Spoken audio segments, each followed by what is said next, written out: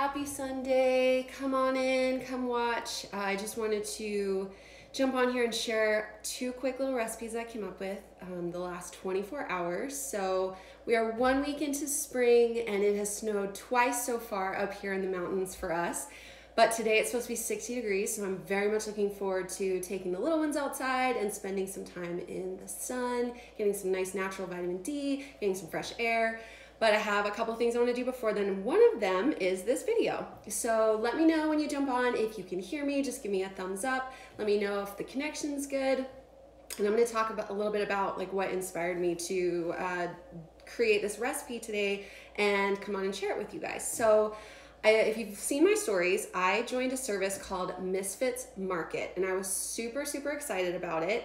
I'm so glad that I found it, just a quick little Google search, but basically what Misfits Market is they go and take all of the organic produce that grocery stores were going to get rid of, and they scoop it up and then they resell it for like 40% off the normal price that you would find it in the store. So the reason that the grocery stores get rid of it is because sometimes it doesn't look good enough. So for example, like here's one of the potatoes I got. This potato is freaking huge, and grocery stores want it to be a very specific size. It needs to look good, right? It needs to look appealing.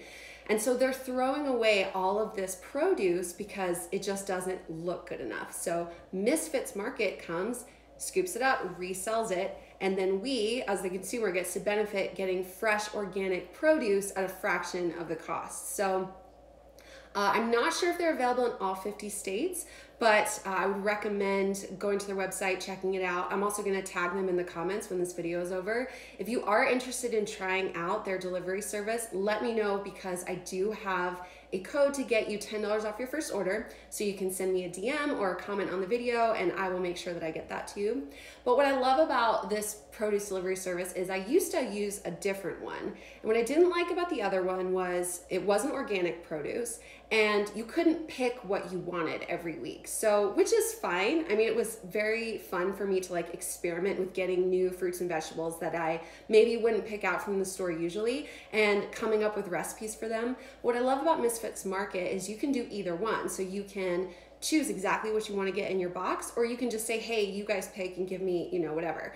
And oh, let me mention the price because it's out of control. So it is a subscription service, but you can cancel at any time, you can skip a week. So I chose to sign up for bi-weekly, and I'm glad I did because I got so much produce that I know it's gonna take us at least through this next week to eat all of it.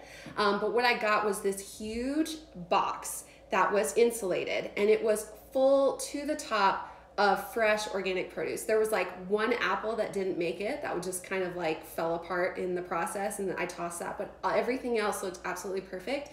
But like I said, you're just gonna get kind of abnormal looking food. Like this potato is just gigantic. We got like really tiny little apples, which were so cute, and my little 13-month-old, it was like the perfect size for her to hold in her little hands and just like walk around and chew it. So what else? But yeah, it's a really great service. I'm really excited that I found it. I only just got my first order, but I am gonna continue to post about it as I get new shipments. So with that being said, one of the things I got was so much potatoes, like so many potatoes. And again, they were like freaking huge. So last night when I was kind of prepping, going through the fridge, prepping like what our meals are gonna be for this week, I was like, oh, I'm gonna roast a bunch of these potatoes and then we can just have them to throw into different dishes throughout the week.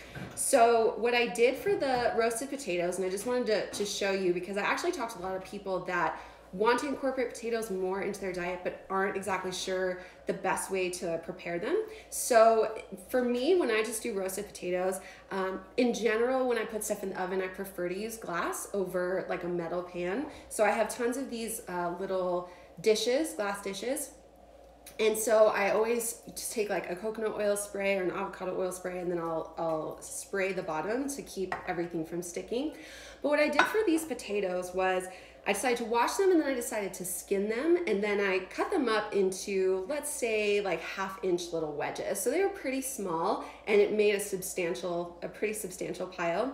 And then what I did was I put them in a bowl. And another thing you might have seen on my stories earlier this week is I just got a shipment from Bulletproof. So I listened to the founder, Dave Asprey, on the Balanced Blonde podcast. And it was such an amazing podcast episode. Let me know if you want the link. I would love to share it with you so you could give it a listen. But he talked about all of his amazing products, which I've heard about for so many years being in the paleo community. He's the one that created the Bulletproof coffee, which you might have heard of. Anyway, so one of the things that he recommended was grass-fed ghee. And so I just want to read you on this label so you can understand like what the ghee is. So it has a higher smoke point. So this makes this a great thing to cook with when you're sauteing on high heat. So I've mentioned this before in other videos that I've done, but you never want to cook with certain oils because high heat can damage the oil and actually it can turn toxic. So for example, olive oil is like a low temperature oil that you'd want to use. So you would never want to use that to saute anything in high heat. So ghee has a really high smoke point, making this a great option. And so it is made from the cream of grass-fed New Zealand cows. It's a great alternative to butter and cooking oils. It has a creamy and buttery taste. It's perfect for cooking, roasting, baking, and sauteing. So I was really excited to try this. And something that I was surprised about is when I got it, and I don't know if you can kind of see, from the outside, I thought that it was gonna be more of like a coconut oil. So I thought it was gonna be more solid. And then maybe as it sat in room temperature, it was gonna be more liquid. So when it said drizzle, I was like, how am I supposed to do that? But when you open it up, it's actually like very, very soft, almost like the consistency of like a lotion. So it's like creamy and soft. And so it was super easy for me to take a spoon and take a scoop and then throw it into the bowl of chopped potatoes that I had. So that's what I did was I coated, I would say it was probably like 2 tablespoons worth, dropped it in the bowl, coated it on all the potatoes. And then I kept the seasonings really simple because whenever you're prepping a vegetable ahead of time, you kind of want to go easy on the seasoning because you want it to fit with a lot of different dishes that you might have throughout the week. So all I did was a little bit of Himalayan pink salt, just sprinkle a little bit on there. And actually, after having tasted it when it turned out, I probably could have used more, but just a little bit. And then I've been trying to find more ways to incorporate turmeric into my diet. And so what I love about turmeric is it's such a great anti-inflammatory herb, and this is the spice form. And I've incorporated it into matchas. I make like a really good golden matcha. But what I love is it doesn't change the flavor profile significantly. So it's a great thing to throw in to dishes if you want to get that anti-inflammatory boost, but you don't want to completely change the flavor of the whole dish. So that's all I did was some Himalayan pink salt, some turmeric, and then I put it into my glass dish and I roasted it. It was at 400 and I believe it was about 30 minutes. And I don't know if it was like the ghee, but the way they turned out was they were so soft and they almost like melted in your mouth, which is crazy because usually when I roast in the oven, it's got kind of like more of a tough exterior and then the inside is soft, but like these potatoes were so delicious. And so I was really excited about them. We made a huge bowl and I put it in the fridge. And then this morning I was like, okay, what could I use for these potatoes for breakfast? Something that's gonna be easy to throw together. And that's when I came up with my second recipe, which is the one I really wanted to share with you. So what I did, again, took my glass dish, coated the bottom with some oil, is I put like a big portion of the potatoes all along the bottom. So I kind of just like spread them out so it covered the whole bottom.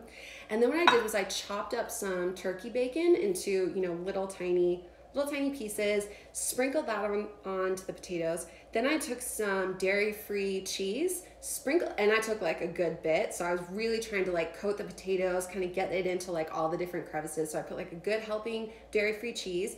And then I cracked some eggs. So I think I did about 5 eggs. I had them pretty evenly spaced. So like 1, 2, 3, 4, and then one in the middle.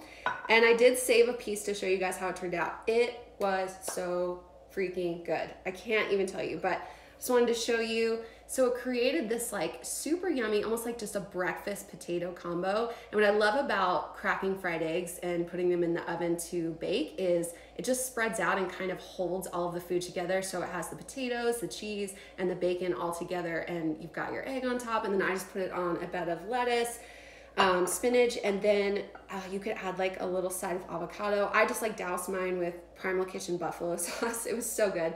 But I was super surprised because when I pulled the food out, you know, it's a huge battle right now for us to get our toddler to eat anything.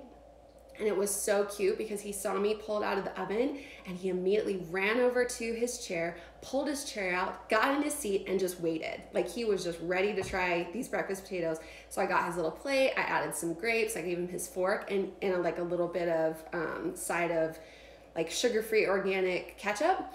And he just like dipped the pieces of the potato and the egg right in the ketchup and ate it. So, I mean, I think if my kid ate it, then that just vouches for how good it turned out. But I was super excited about how delicious it was. And it was something I've just been like continuing to eat like throughout the morning because we just had it sitting out. So I just wanted to share those two quick potato recipes with you. I am gonna save this video as an IGTV so you can look for that later today. But in general, I do wanna start going live more often. My goal is to go live every Sunday. So if you have anything specific you'd like me to talk about, any recipes you'd like me to share, any specific foods that you're struggling with, not knowing how to incorporate into your diet, just reach out to me because I would love to help you. And again, if you are interested in trying Misfits Market, I do have a code to get you $10 off your first order. So you can send me a DM or comment on the video and I can make sure that you get that code. And yeah, I hope you guys are having a great start to your spring, a great day. Please stay safe, stay healthy, take your vitamins, get some sunshine, hug your loved ones, and I'll see you next time.